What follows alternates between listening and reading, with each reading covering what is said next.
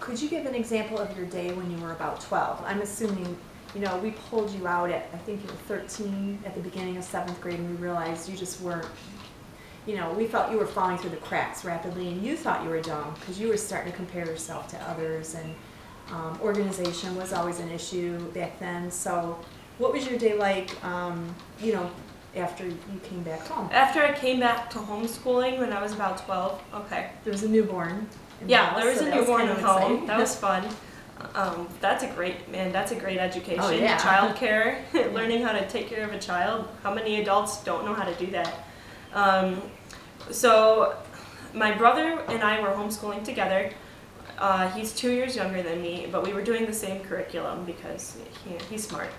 So I would wake up and he would wake up when around like 9 or 10. Yeah, it was 8 or 9. He didn't let us sleep in too long. No. But at 9 or 10 we'd wake up and eat breakfast, and then we would start in on our curriculum. We had a big binder out here. We used the Sunlight curriculum, so everything was already written out for us, what we had to do. And it would be, we were working through the world history at that time, so it would be read several chapters of this book, read several chapters of that book, and then a few chapters of a textbook. So that would take a couple hours. I loved reading, so it was no problem. I would sit down and I was excited to read the books. I probably had already read ahead in half of the nonfiction one, or the fiction ones. I probably had already read ahead. And then, so that would take a couple hours. We would read that. And then you had assignments for us that were right out of the curriculum. So we would have very few of them. But not a lot of assignments. I think I wrote a paper about how castles are built.